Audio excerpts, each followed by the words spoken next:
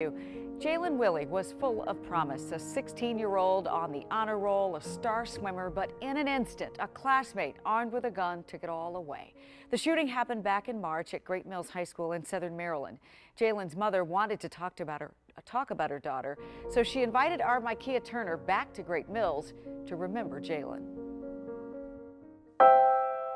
How does it feel today when you walk through these halls?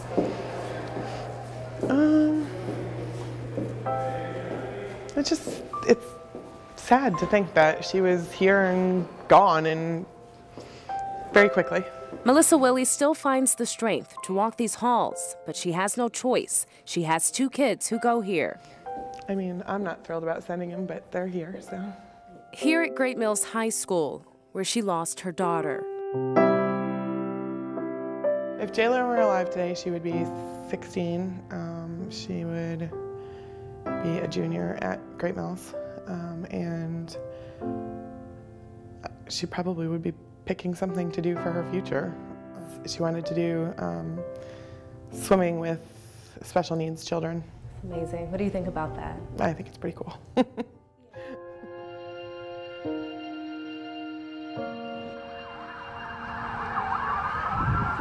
Many of us remember the morning when shots rang out at Great Mills High.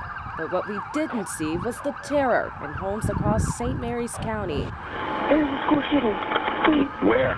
Where? Here at Great Mills High School. At any point, did you fear that Jaelynn was Absolutely. Absolutely, I knew that she was one. You felt it?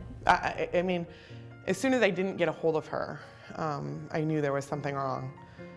That morning, a 17-year-old gunman opened fire using his father's Glock semi-automatic handgun.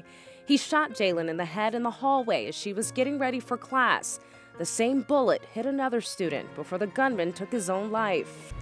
When you learned how Jaelynn's life was taken, what went through your mind? Well, why the heck her? Like, why her? Why her? Just why?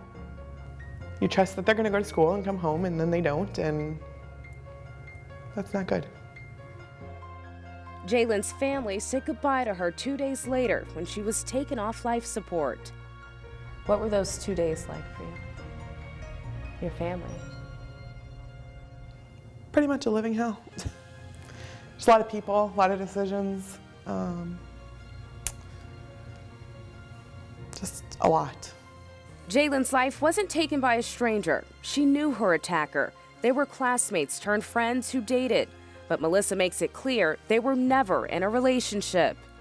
Jaelynn went out with this boy 5 times. Oh, 5. It was not a long-term relationship. It was just a few times going out.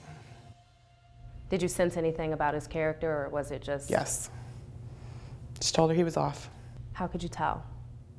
I don't know, mom intuition. Were you surprised that he hurt your daughter? I was disgusted. Right after Parkland happened, I can remember standing in my kitchen on the phone with my brother and said, I cannot imagine what those parents feel like.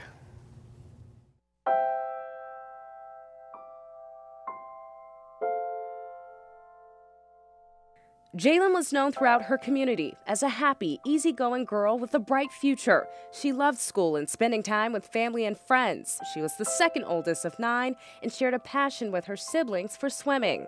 The littlest one, he even still, he looks at pictures of her and says JJ, and because that's what he called her.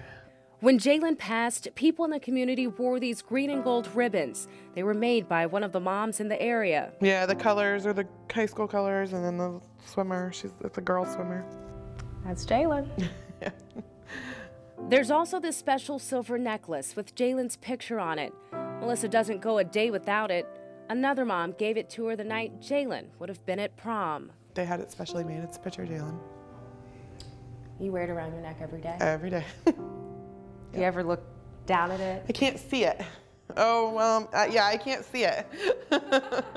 My kids kiss it all the time. They kiss her goodnight, and they kiss her throughout the day. And describe what this time has been like for your family. A nightmare? I mean, it's just been a really long year. Happy kid some day, sad kid one day, happy kid an hour. You know, it just varies. It depends on who's doing what. How do you cope? I do what I have to do for the kids. What's a memory you have of Jaelynn that you just hold on to really tight? She was just I don't even know. There's so many of them. Her laugh, her smile. Don't make me cry. A good girl. Very sweet, very happy. Just a good girl. Jaelynn would have been 17 years old on February 24th. Later this month, a swim meet is planned to raise money for a scholarship in her name. A memorial will be installed at the school this year. Leslie, back to you. A beautiful story about a beautiful girl. Jaelynn also loved to bake, and at her memorial service, everyone who attended got a recipe card for Jaelynn's best ever chocolate chip cookies.